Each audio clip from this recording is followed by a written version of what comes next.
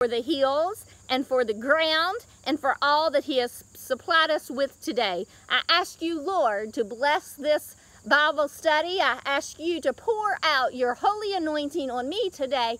Lord, I ask you to pour out your holy anointing on the ones that are watching today. I ask you, Father, in all these things to bless us with knowledge and encourage the ones that are listening. And in Jesus' name we pray, amen.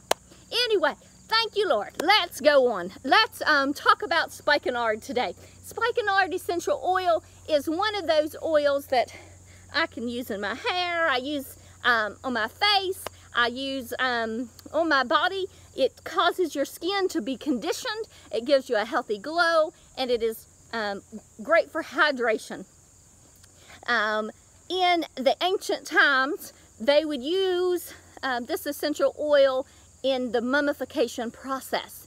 Today, when Jews pass away and they prepare the body for burial, they still use essential oils after they have first cleansed the body twice, and this helps this helps the elasticity in the skin remain for a longer period of time. Jews, they grieve for a year, and then every year they have a ceremonial service remembering the ones remembering the ones that have died. And so, in a nutshell, Spikenard is very hydrating to the skin. We find in Scripture, in the Song of Solomon, in the 1st chapter and the 4th chapter, that the Song of Solomon used or mentioned Spikenard because of his wives. One, it was a very good deodorant. It masks a lot of smells. So this is a great essential oil to mix with fresh water and spray around as a room spritzer. It will mask the smells of cows even. I use it around the pig pen a lot. It stimulates the digestive juices. It is great for the female reproductive process. It promotes feelings that reduces anxiety and overwhelmment. And so in the 1st chapter of the Song of Solomon, you see that he is communicating over dinner with his wife.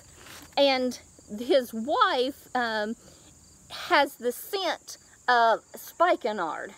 And at the very end of the chapter, it talks about the bed being green, meaning fertility. So for all 4 reasons here, we see that spikenard is mentioned. Of course, it doesn't go in great detail in Scripture because spikenard, just the mention of the name of spikenard, the children of God would have known all of these things that was just revealed to us through the Holy Spirit. Furthermore, spikenard is recorded in the Gospels in the account of the woman anointing Jesus. Oh, excuse me. You find that in Mark 14 and John 12. You see that the word spikenard is found in the King James Version, and it translates to be pure nard. Spikenard essential oil balances out the issues of stress.